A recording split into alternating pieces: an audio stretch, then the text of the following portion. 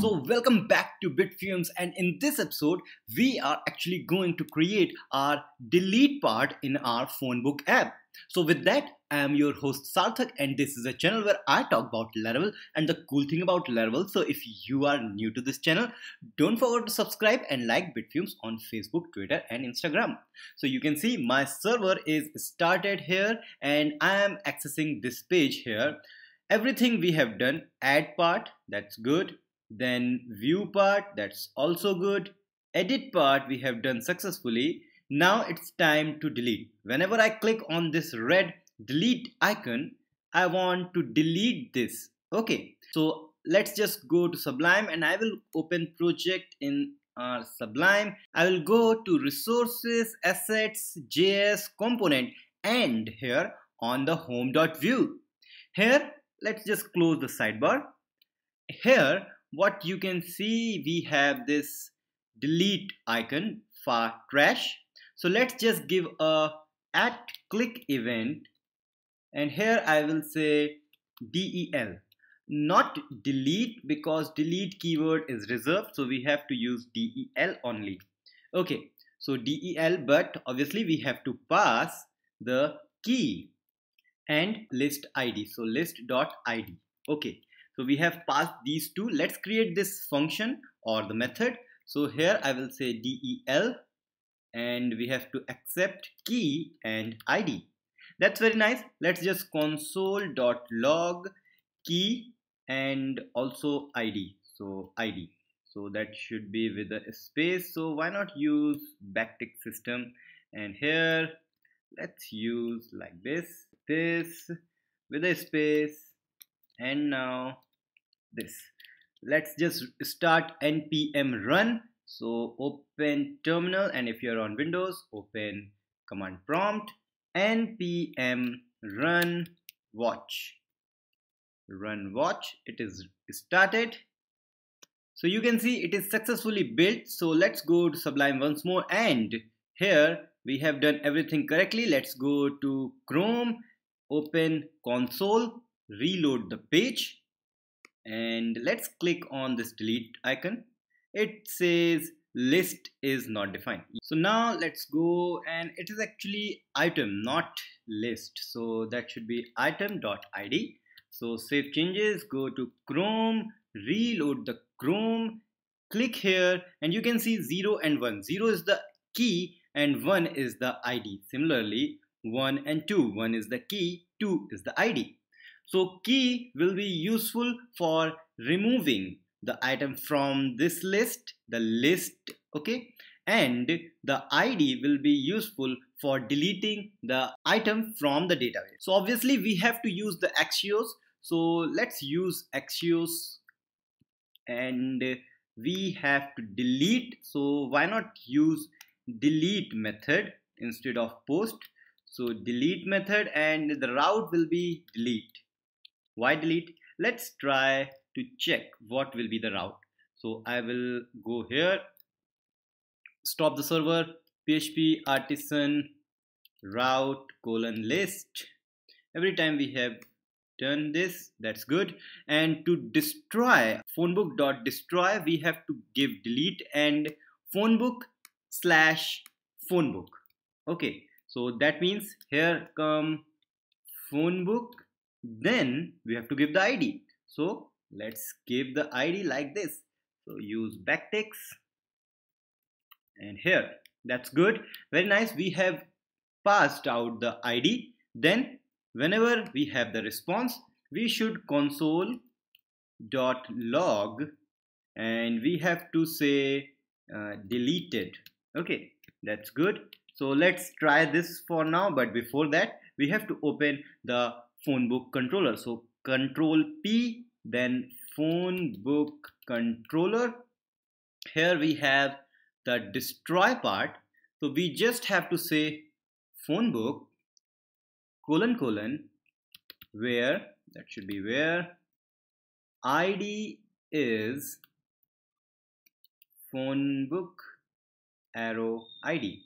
Okay, and then simple delete. Okay, so that's very nice.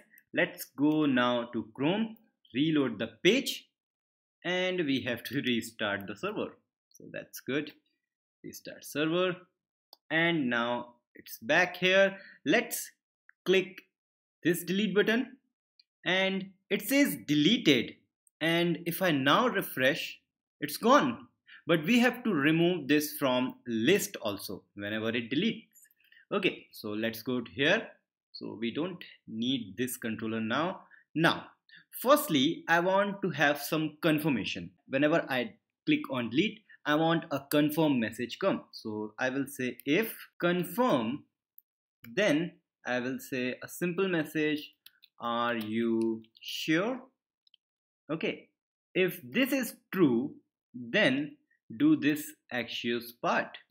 Okay, and let's delete this. And obviously, if delete is successful, then we have to remove particular item from our list, this list. Okay, so we have to say this dot lists dot splice. Okay, and then we have to say our key here, and we should have to say 1 only. Okay, so let's just save this once more and go to Chrome, reload the page, and let's click here. And yes, we are having the are you sure confirmation button. So click cancel. Let's add one more. So I will again say Michael Jackson.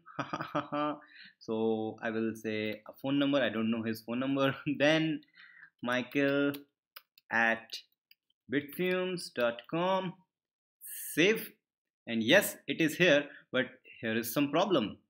Whenever we have saved, we have to add that particular field in our list. But for now, this episode we don't have to care about, because we will deal some kind of these errors in the next episode. So let's just refresh this page so that we have this Michael Jackson here. And now if I delete this one, click OK, you can see it's gone also from our list. And if I now refresh, it's also not here in our list. This means it is also deleted from our database. This is very nice. Okay, next thing is that I want a little loading icon here. So let's go and say far loading, and awesome examples, and scroll down to have these icons. So I will use this one, far refresh. Okay, so let's go to Sublime, and I want to use that just after this add new. So after this add new, I want this one. But let's use a span, and having a class of is pulled right, and move this icon inside this. And now what we have to say, we if this will only come if loading is true. Okay, so we have to define this loading data in our app. So let's define this. So I will say loading is equal to false. So let's now go to Chrome, reload this page, and yes, it's not here, but if I say it true, loading is true, you can see it's here, but it is too big. Let's give it 2x only. So yeah, this is cool. Okay, so now call it false. And what I want to say, whenever I click on delete, I will say this dot loading is equal to not of this dot loading.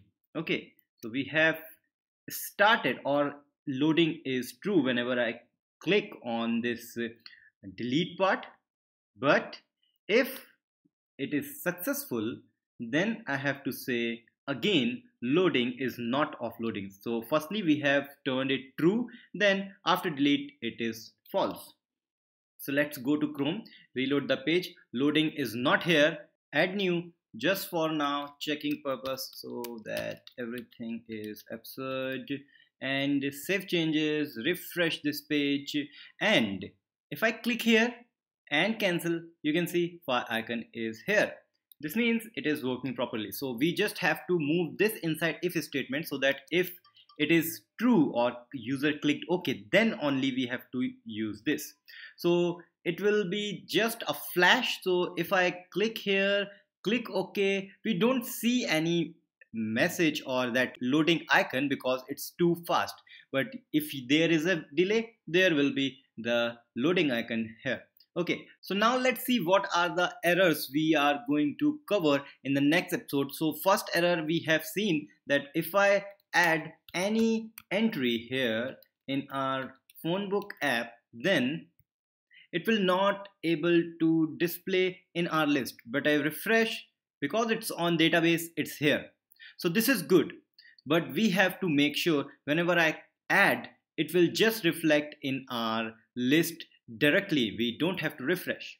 Then next one is that if I give any entry and save this, obviously it's not here, but if that should be here, then if we delete, then that will not delete. I will show you that delete problem in the next episode. When we finish this adding error, then we will see the next error for delete. So in the next episode, covering the errors or the problems we have in the series. So don't forget to subscribe, like Bitfumes on Facebook, Twitter and Instagram. We will meet in the next episode to cover the errors.